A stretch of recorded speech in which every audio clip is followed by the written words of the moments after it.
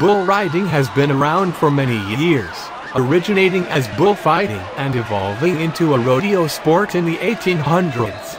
But while it remains a popular tradition in many different countries, nobody can deny that it's incredibly risky.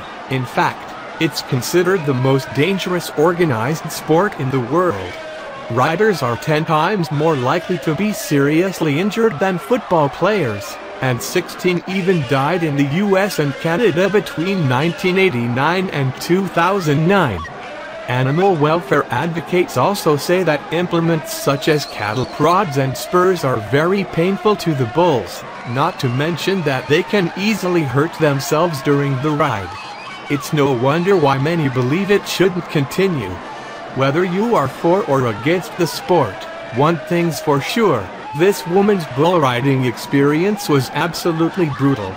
It quickly became apparent that something was wrong when her body went limp as the bull kept bucking.